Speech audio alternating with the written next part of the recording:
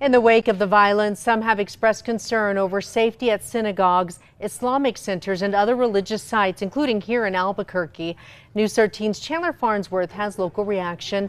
He's live at Congregation Albert, the state's largest synagogue, with the story. Chandler?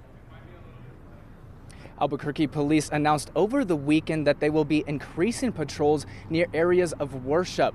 This comes as the tensions in the Middle East continue. It's a conflict on the other side of the globe, but it's still raising concerns about the impact here at home.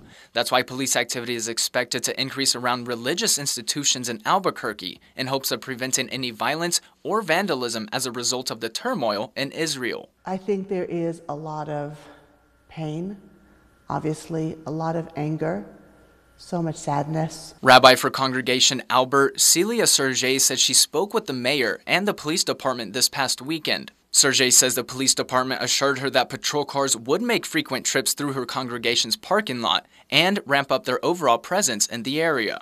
Sometimes when you walk into a synagogue, it's easy to feel very vulnerable, and their presence does help. Rabbi Sergey tells us that over the weekend, her congregation held a vigil, providing a safe space for local friends and families to support each other and Israel. For us as a Jewish community, it was important to somehow say to Israel that we stand with her. Representatives with the Albuquerque Islamic Center were unavailable for an interview, but did say in a statement they are not aware of any threats at this time, stating, quote, "While we encourage our community members to practice situational awareness, we also pray that conflict overseas isn't used for an excuse to perpetuate acts of hatred here."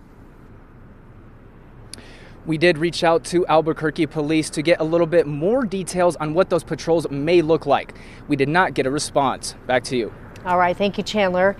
APD has not said there is any specific threat, just that they are stepping up patrols in response to the situation overseas.